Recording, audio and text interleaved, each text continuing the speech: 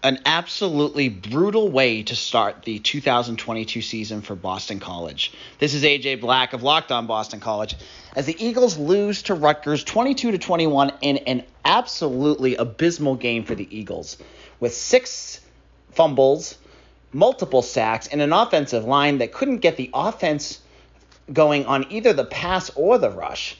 It was a brutal game that went down to the last drive for Rutgers, who jammed the ball down Boston College's throat to seal the win. We're going to get into this, talk about what this means for the program, and where does BC go from here.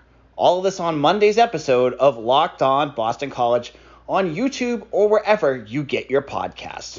Locked On BC, your team every day.